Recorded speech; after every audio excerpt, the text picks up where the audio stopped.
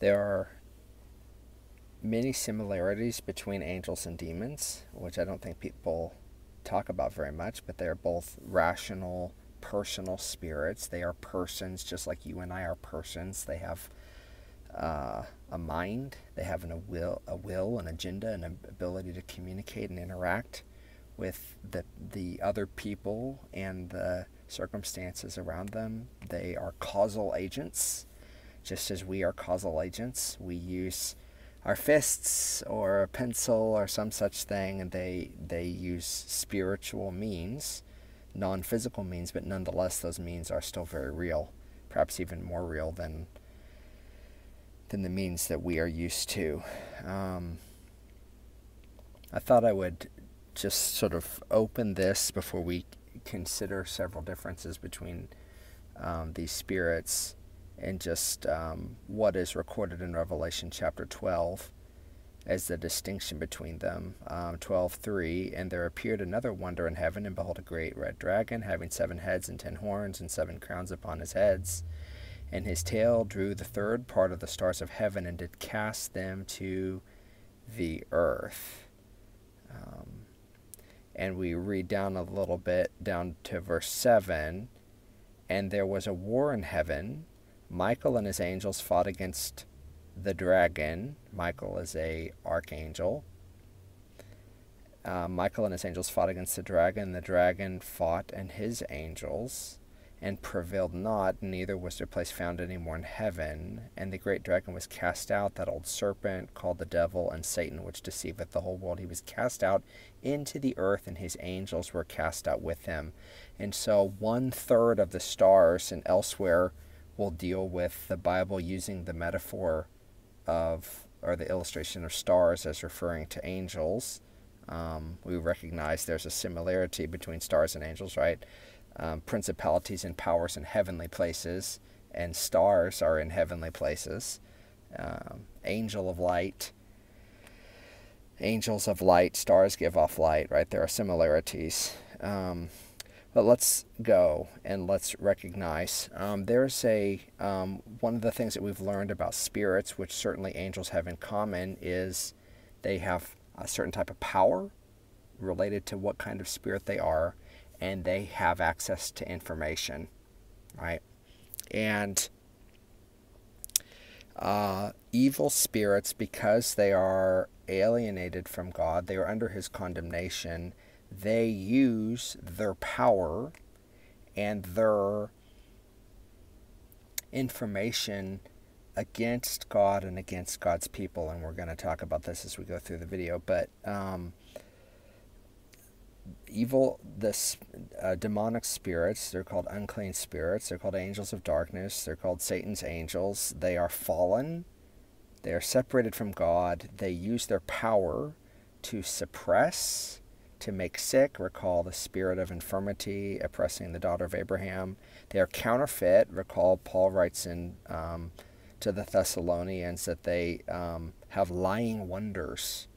I probably am going to do another video on witchcraft, but the evil angels take advantage of the authority that God has given humans, and so they deceive humans to come into agreement with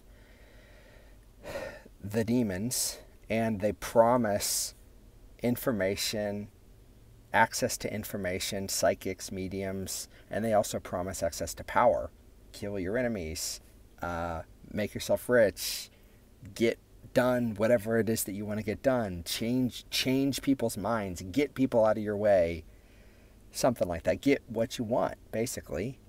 And power and information can both be used along those lines.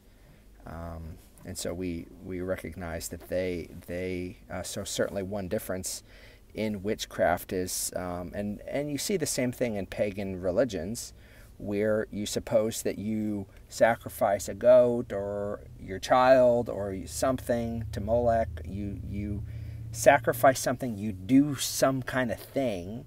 A lot of times it involves blood. And then the thing that you do somehow gives you power over the god, little g. And so then the god is somehow compelled to do your bidding, right? And so there's lots and lots of religions, pantheism, the notion that there's, God of the hills and a God of the valleys and a God of the mountains and a God of the, there's probably a God of nose picking. I don't know. There's a God of air, a God of water, a God of money, a God of coins, a God of just anything that you could think of, a God of food, a God of love, something like that. Anyway, so you use these sacrifices and these rituals in order to manipulate and control, and of course you're doing it for yourself. The source and the thing that makes witchcraft evil and the things that make these evil is that our source is to always be God, right? It is to always be God. Do not be drunk with wine, but be filled with the Holy Spirit. If we live in the Spirit, let us also walk in the Spirit. If you seek me with all your heart, you will find me. Like, there's just so many scriptures of God telling people to seek him and rely upon him and devote themselves to him, and he will help and he will protect and he will heal and he will provide and he will lead, and so on and so forth. But people don't want to do it God's way, and this promise of power is seducing, and it sounds good, frankly. One of the most sinister things, and so the opposite of this is angels minister, right? They're called ministering spirits. And so while angels, God sends angels to, and angels are not manipulated by people because they fear God and they obey God, right? And so the idea that they're going to listen to sinners and risk their relationship with God, no way, not one chance in 10 trillion. No way, not going to happen. They're not that stupid. We're that stupid, but they're not that stupid, right? Angels minister to people. They strengthen. The angel strengthened Daniel in Daniel chapter 10. The angel strengthened Jesus multiple times during his ministry. They they're messengers and they give information, right? So these demons use their power to harm people and to tear down people and to oppress people and to cause illness in people. One of the most probably evil things that demons do is speak as though they're God. And so can you imagine, somebody who's seeking to hear the voice of the Holy Spirit? Remember, Jesus promised that the Spirit would guide us to all truth, and he would only say what Jesus told him to say. And so he's our mechanism for following Jesus. And so we suppose ourselves to be wise in seeking the guidance and counsel through the power of the Holy Spirit, but in fact, we may be hearing from a demon, which is why, and I sort of mentioned this in the Spirit and Truth video, is why we have got to recognize the fingerprint of the enemy and why we've got to be in God's Word, because we come to God in spirit and truth, not just in spirit. If we just assume a priori that whatever spirit we're hearing from is the Holy Spirit, because what else spirit would it be? The devil has no truth in him. He's a seducer.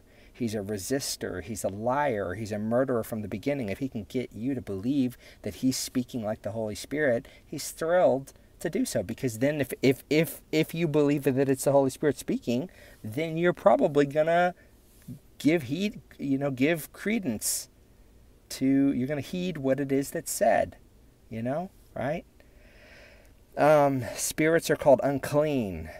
Jesus said in John 8:44, there's no truth in him. They're called seducers, Paul writes to Timothy. Doctrines of demons, they teach with the word sophistry actually means that you're teaching something, but you have the intent of deceiving in your teaching and in your doctrine. That's exactly what demons do. You see this in the occult and New Age movements. They promise access to information, whether it's departed spirits, ghosts, information, about, investing or making decisions about all different kinds of things. You see King Saul of Israel seeking a medium at Endor, the witch at Endor, to get information about what he should do. John in 1 John calls this the spirit of error. 1 John 4:6, we are of God, and he that knoweth God heareth us. He that is not of God heareth not us. Hereby we know the spirit of truth and the spirit of error. So in the New Age and the occult, spirit guide, seeking the supposedly innocuous, friendly spirits that are just gonna be like, oh, I'm so much more powerful than you, and I'm invisible and you can't see me, but I'm just gonna help you, and you have to just believe it, because how do you know? Like, how do you know? And of course, whenever we're painted this picture of the devil being the father of lies and a seducer, and ultimately his job is to separate us from God, if he can get us to believe that there's a source of information that's going to help us, when in fact it's actually going to hurt us, he's absolutely thrilled to do that. There's no pang of guilt. There's no conscience. There's no, I hate God's children, but, I don't hate them that much. Like, I don't actually want their ruin.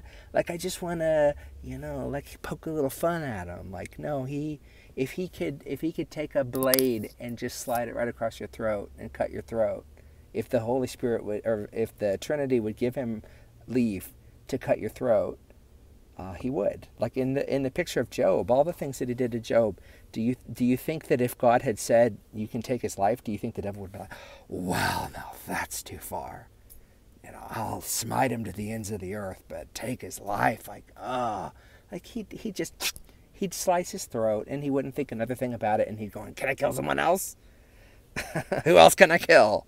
He wouldn't think anything about it. The lying spirit, and we see these spirits animating people and using people as their tools, right? And so the lying spirit, which I don't have the verse right in front of me, but I think it's in the Kings and also in the Chronicles. But a spirit is so powerful in inciting lies that one spirit actually animates and quickens and inspires perhaps dozens or even hundreds of prophets to believe that what they're hearing is true. I mean, does anybody say, I know this is a lie, but I'm going to say it anyway? Like, don't people at least, and honestly, I've been praying about this, why it is that people seem to give credence to the truth and want to claim to be in the truth. But isn't that what people do? Like who wants to say, like, I am knowingly in a lie and I am knowingly darkened and deceived? Like, who does that? I don't think that there may be some very, very tiny minority, but I don't think that people do that. Like, people usually will claim, oh, I am true and you are false. I'm telling the truth and you're a liar. Like, most people don't say, well, he's telling the truth and I'm a liar. And then the way that people would respond to that is, oh, okay, you're a liar. I ain't going to listen to you anymore, right? And so people claim to be in the truth. And, remember Jesus said the blind leading the blind. Like, if they're truly blind, they think that they're right, even though they're not right. And they're leading, like the Pied Piper leading everybody off of a cliff or something.